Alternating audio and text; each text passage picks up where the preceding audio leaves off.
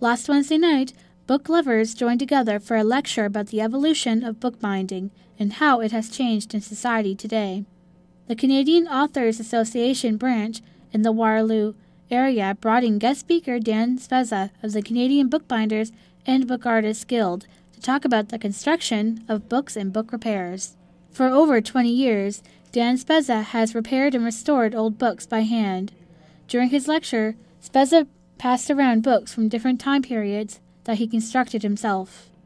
What has happened coming up from the simple wooden board covering, they've actually, you have the text block. Now this one is papyrus, again, and the boards are papyrus.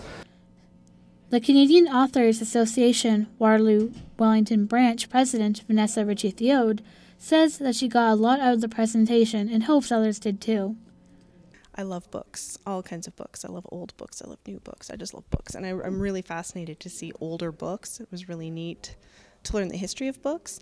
I mean, obviously I know a little bit of it, but not the whole thing. So it was really cool to see what he had to say and learn more about older books and how they're made. And I kind of want to take some of those workshops he was talking about, maybe make my own books or on paper. How cool would that be? So the Canadian Authors Association helps protect the rights of authors and their works.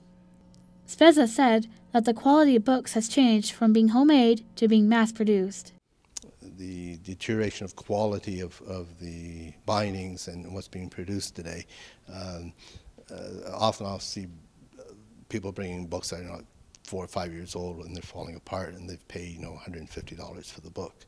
And it's just the workmanship is so bad, and the construction of modern stuff. Yeah.